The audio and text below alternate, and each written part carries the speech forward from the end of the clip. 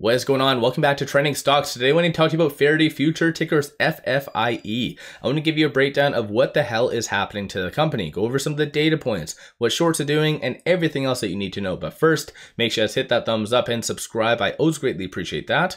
And with that said, let's get right to it.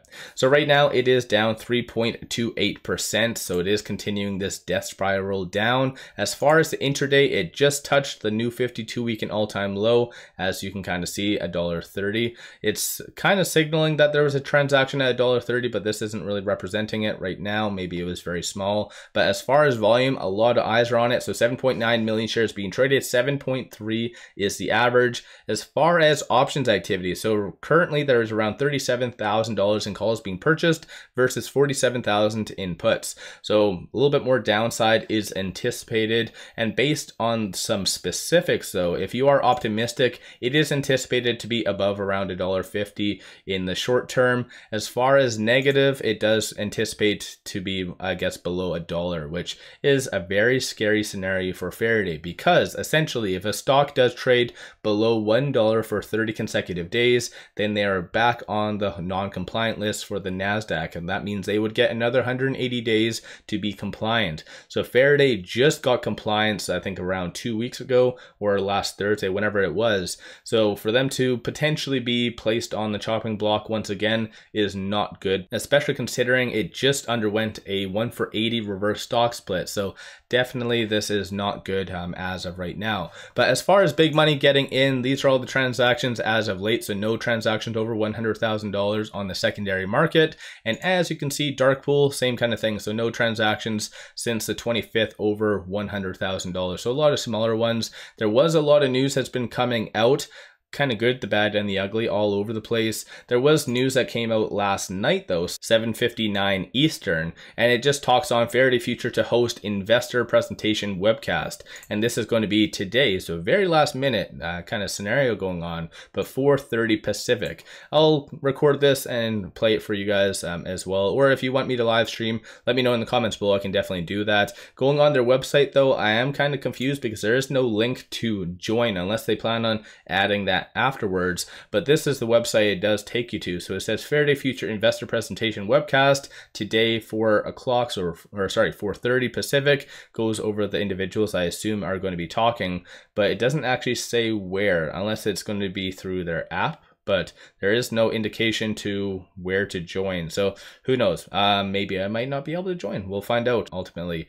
But when it comes down to it, I think that might be pretty standard stuff. This is their attempt at saving the stock, last ditched effort, because when it comes down to it, it is in a death spiral. So the company does need to do something ASAP. But there was also news that did come out the day before, and that was a very scary scenario. So as you can see, based on the PR, it says right here, Faraday Future announces at the market equity offering program. So it does look like there is going to be a dilution. You have to factor in they did submit a S3, if I remember correctly, for 200 million, 300 million, something like that. But it does look like they are offering up to 90 million of Class A common stock, which is kind of crazy because at the time of this, the market cap, I believe, was around 70 to 80 million, something like that. So for them to do dilution essentially in the sum of around 90 million, that's just like, wow, that's crazy stuff. So the stock went down, I think 44% yesterday, give or take, something like that.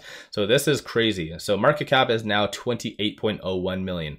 A lot of people seem not to really realize, but the NASDAQ also does have another aspect to this that I just wanted to share. So again, based on this, it's kind of standard stuff, nothing really crazy to write home about. So no real toxic lenders. This is just straight up from the company. But like I said, Faraday actually just got compliant with the NASDAQ. So that is in regards to the $1 bid price rule. There is another thing that could be coming down the pipeline if it does continue to trade how it does. And because of yesterday's price action, today is officially the very first day. Actually, no, my apologies. Yesterday was the very first day. So today is the second consecutive day of it being below 35 million.